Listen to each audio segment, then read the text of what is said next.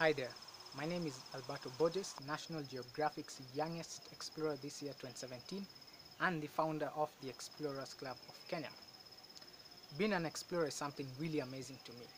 Having the ability to explore remote, little known and often isolated places in East Africa gives me access to some really stunning geographical landscapes, see bizarre and beautiful creatures, and interact with people from diverse cultures.